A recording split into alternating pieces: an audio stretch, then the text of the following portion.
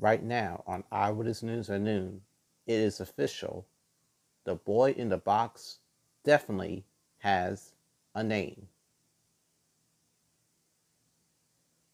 Detective work and DNA technology helped answer one of the biggest mysteries that has haunted Philadelphia for the last 65 years. Good afternoon to you, everybody.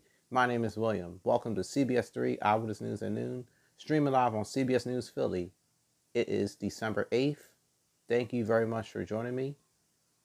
The name of the boy in the box is Joseph Augustus Zarelli.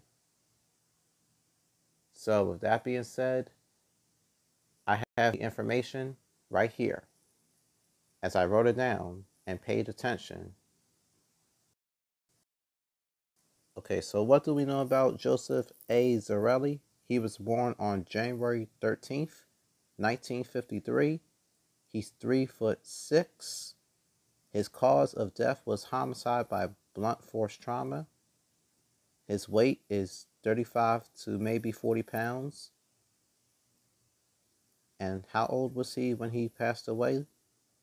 About 4 years old. And he is still buried at the Ivy Hill Cemetery, which is located in Cedar Brook, Philadelphia County, Pennsylvania.